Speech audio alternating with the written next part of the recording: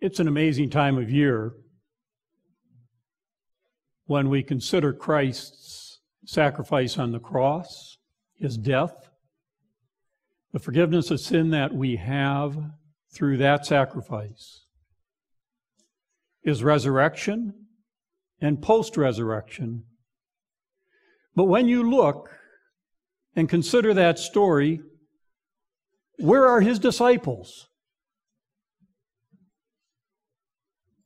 You would think that they would be right there at the cross. We don't find them there.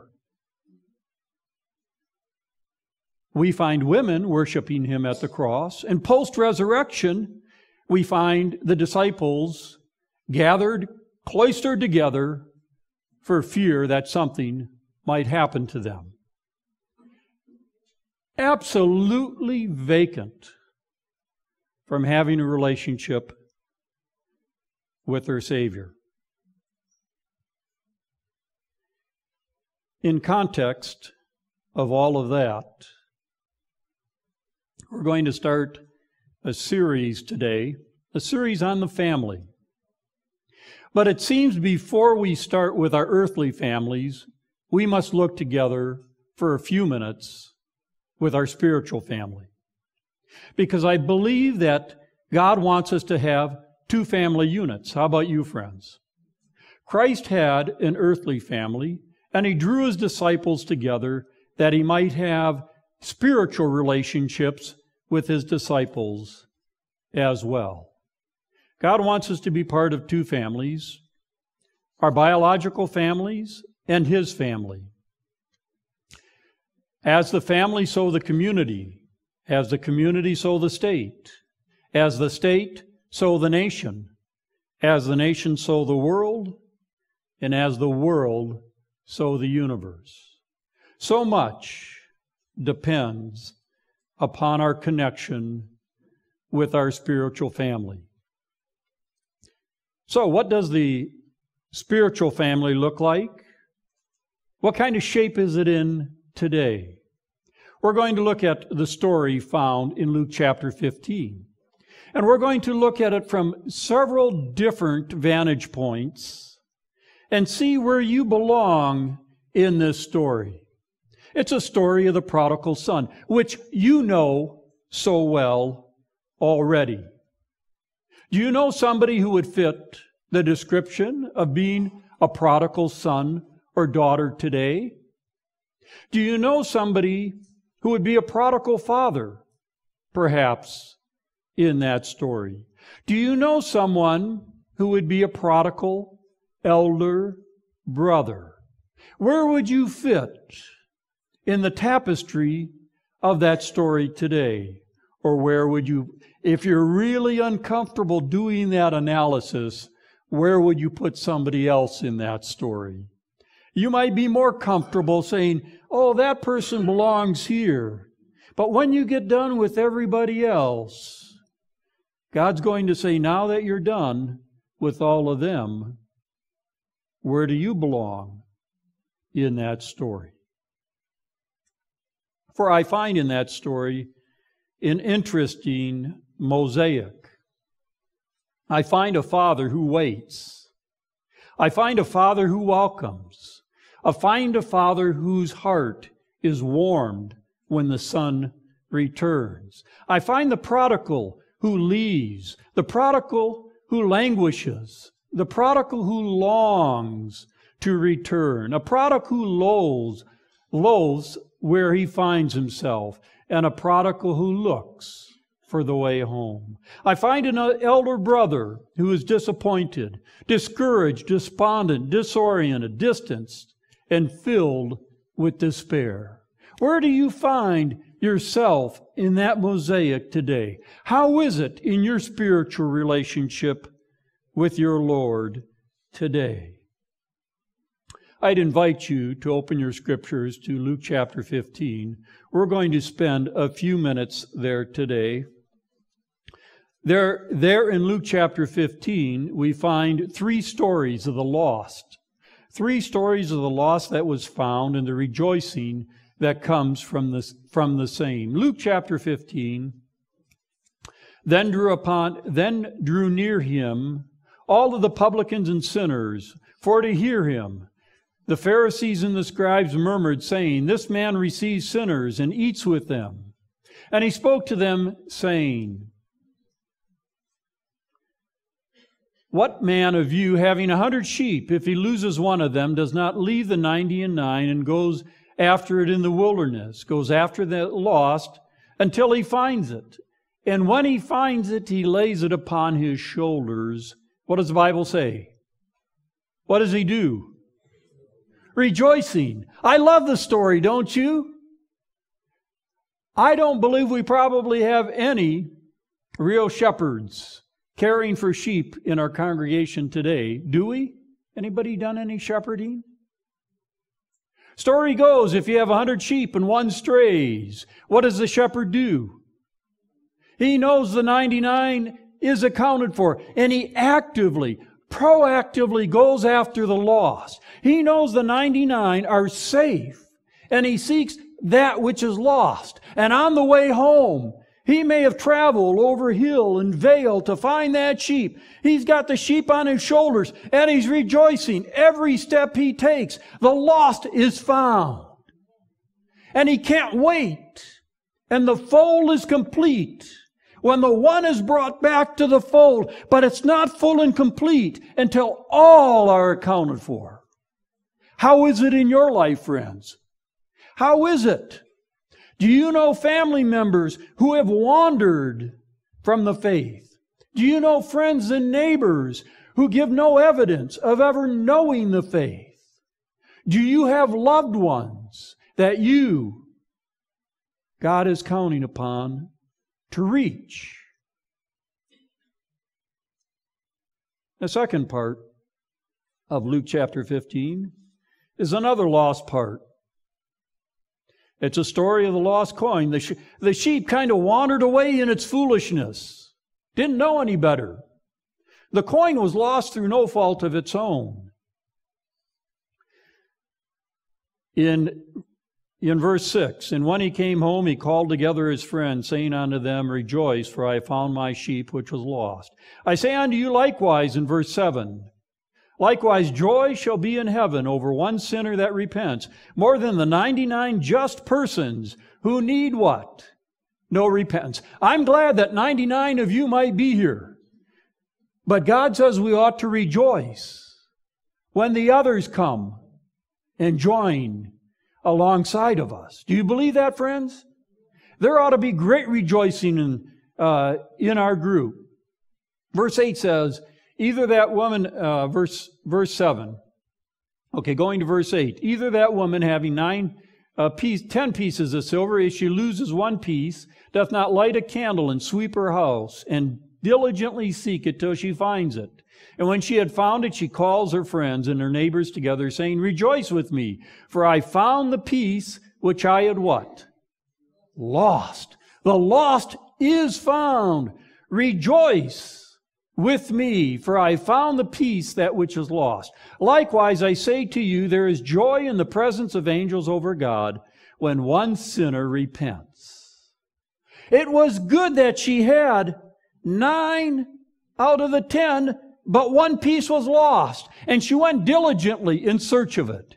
To use a poor illustration, you have 9 car keys, and you're going to start that car, and you're missing that one key. What do? You search, and you search, and you search, until you find that which is how much more important is somebody to Christ than a simple car key that can be replicated by a locksmith. You find that key, and you tell your spouse, your significant other, your aunt, your uncle, you know what? I lost that key, and I looked for 2 hours, and I found it. It was right there where I left it. It slipped between the cushions on the couch. It only took me 3 hours to find it. But we can't pick up the phone and tell somebody that Jesus misses them. How is it that in some ways we have so much enjoyed our relationship with Christ, but we've become so indifferent to the promptings of the Holy Spirit in reaching out for those who need a relationship with Christ today, rejoicing when the lost is found. And then the story that we've already read. The father, the two sons. We know it well, don't we? So where would you be in this story?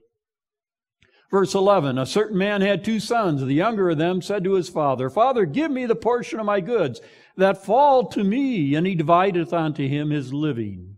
And not many days after the younger son had gathered all of those things together, he took his journey into a faraway country, and there wasted his substance on riotous living.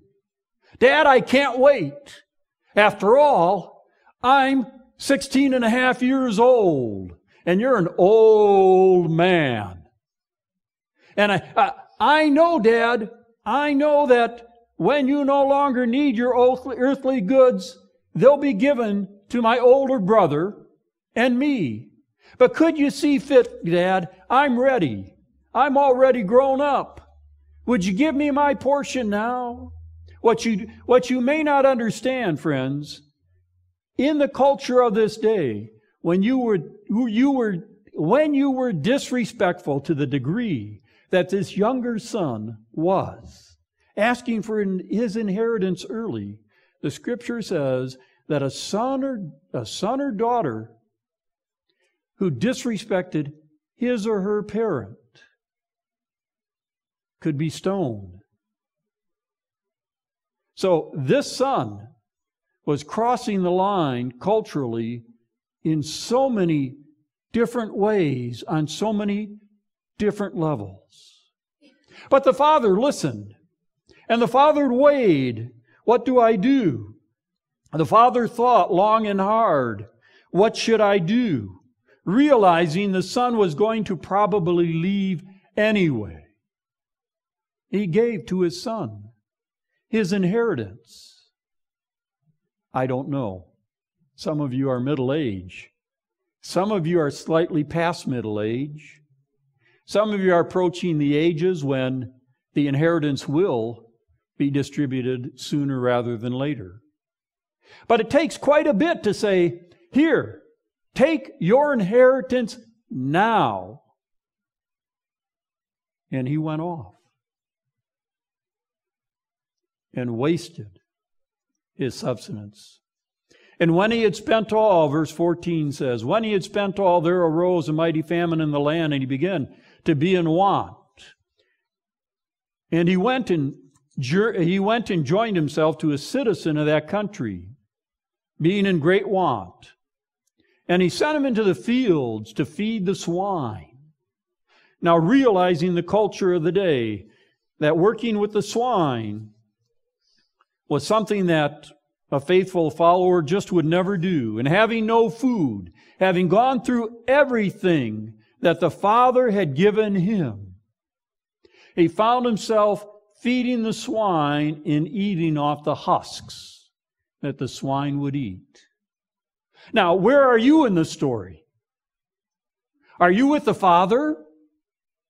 Are you with the Son who's done something that you regret having done? Finding yourself wandering ever so slowly into a distant country, far away from the Father, until that relationship is broken. And when he came to himself, he said, how is it? How is it I find myself here today? My servants back in my father's land has it better than I do. A little light comes on in his head. And he says, I really messed up. Probably had a few more stronger words than that.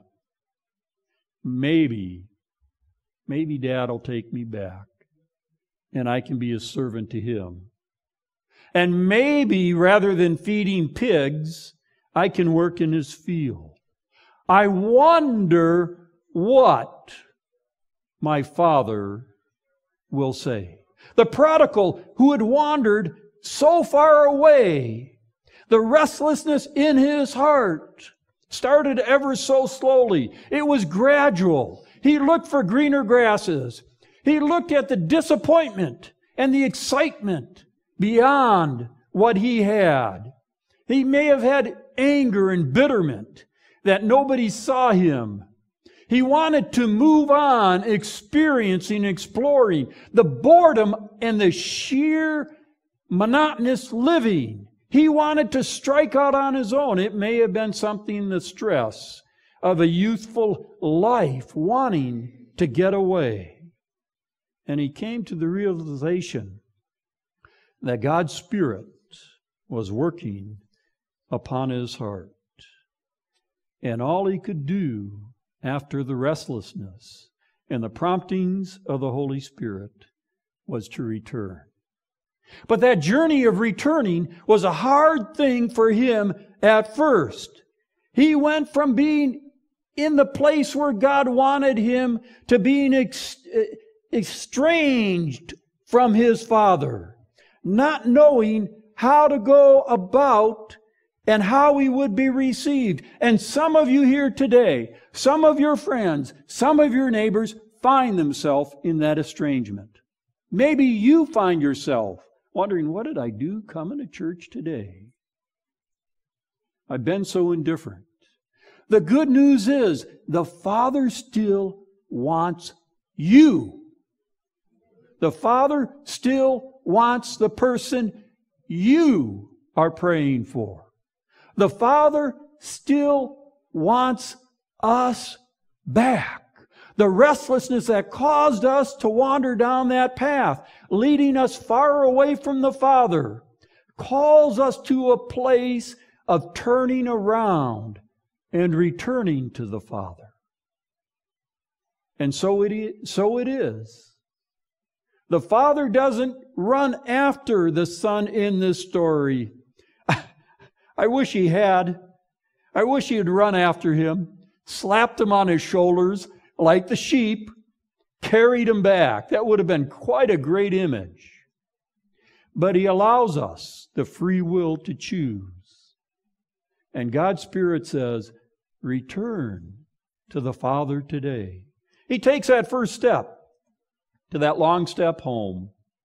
And as he approaches, he says to himself, I'll rise and go to my Father, and will say unto him, Father, I've sinned against heaven and before thee. I'm no longer worthy to be called thy son. Make me as one of thy hired servants. And he rose and he came to his father. But when he was yet a great way off, his father saw him, and the heart of the father had compassion. And he ran after and fell on his neck and kissed him.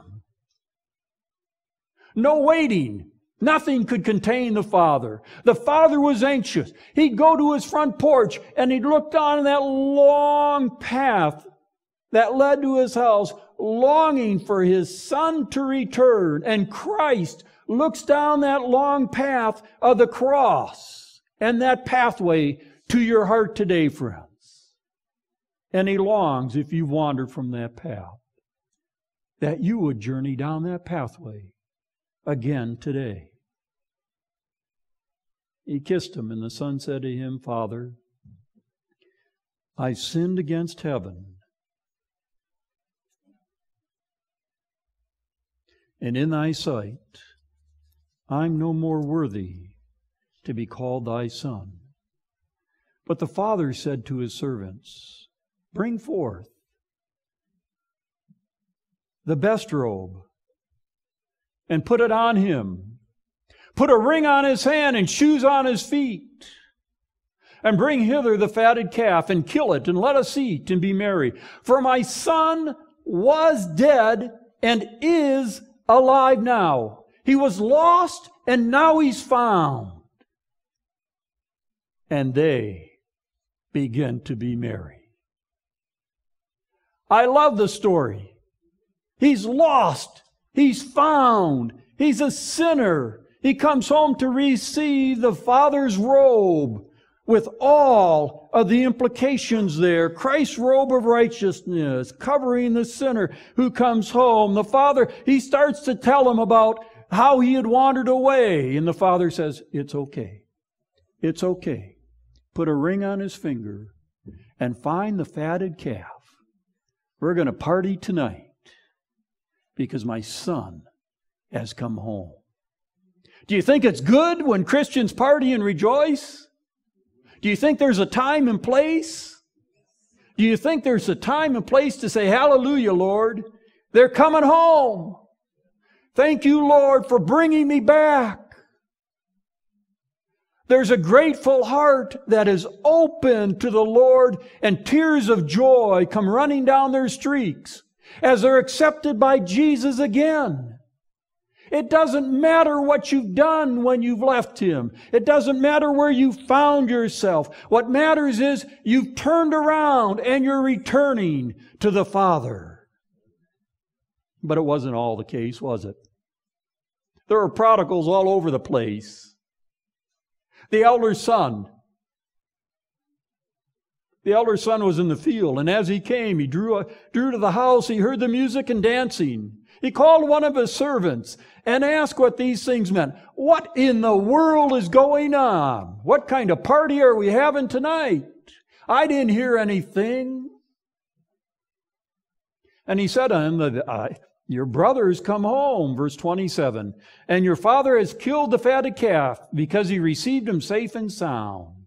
And the elder brother, listen carefully, the elder brother was angry and would not go in. Angry and would not go in. How can it be? The elder brother who had worked beside his father for years would receive a double portion. The elder brother who was faithful was feeling neglected, angry, would not go in. His father came out and entreated him. In the original language, in the Greek, there's an imperative there. The father said, come rejoice with me. It's imperative that you come. And the older son's thinking it's because of what the son has done in coming home. No.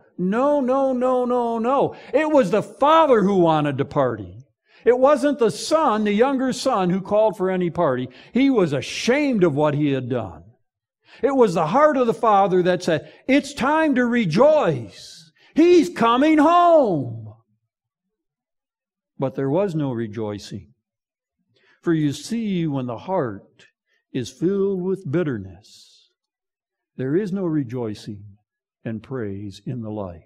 And if there is no rejoicing and praise in the life, it may be because the heart is not filled with the Father's heart and passion for the lost. How is it, friends? You've been a Christian for many years, and hardly anybody has shown you the praise that might be due a lifetime of faithfulness. Yet somebody else joins the church 5 weeks ago, and they're made over because another person has come to join the Lord. And underneath, there's anger and hostility. He answered his father, said, Lo, these many years do I serve thee. Neither have I transgressed at any time thy commandment, and yet you haven't even given me a kid that I might make merry with my friends. But as soon as thy son comes, which hath devoured thy living with harlots, people of the night, thou hast killed for him the fatted calf. He wanted to extract a public confession. And he said unto him, Son, thou art ever with me, and all that I have is yours. A double portion, in fact. For if you think of it, friends, the younger son had received his share of the inheritance. It was all gone. He had nothing to look forward to other than being a servant of his father. The elder son failed to realize what he had and what he had to look forward to. It was meant that we should make merry and be glad. For this thy brother was dead and is alive, and was lost and is found. So, we find this story and pathway of the prodigal, starting with restlessness, coming to realization, a returning and a rejoicing. How is it, friends, in your life today? Do you find that you've wandered as the prodigal? Do you find that you've been indifferent? Maybe you're the father, having a son, a daughter that's wandered away. Maybe realizing that neighbor you talked to last week. Do you find that people coming back to the Lord kind of bother you? Because the spiritual family rejoices when one comes to the Lord. Do you find that you have the older brother's heart that's a little bit hardened? Do you find that the Christian community is kind of strange to you? For when we look at and consider families, as we're going to be looking at a series here, when you look at the family, we must first realize that this is not a story just about a prodigal. This is a story about the prodigal family.